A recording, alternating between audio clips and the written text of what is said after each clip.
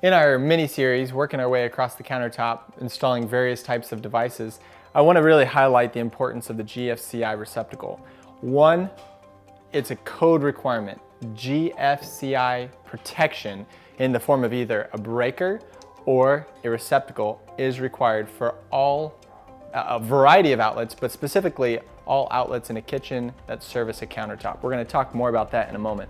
I want to highlight one thing. Here in this switch box, I've got a total of 3 cables coming into the box. That's a total of 9 conductors. And I need to terminate them all to this Gfci receptacle, which only has 5 terminal screws.